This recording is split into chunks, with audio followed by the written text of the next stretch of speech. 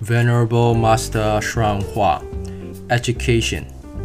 I want to provide an education not only to perpetuate the Buddha's wisdom, but also to perpetuate the wisdom of living beings.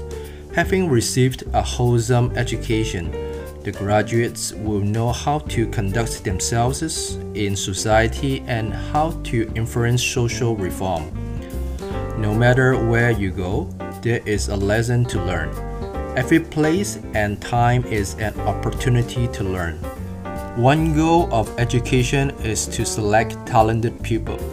What kind of talented people? People with intelligence and wisdom.